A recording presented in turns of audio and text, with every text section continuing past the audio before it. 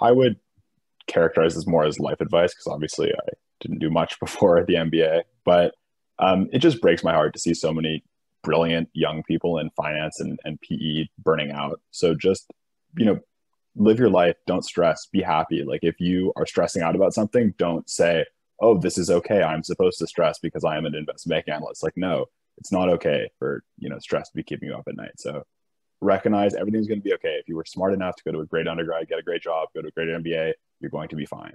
Don't worry.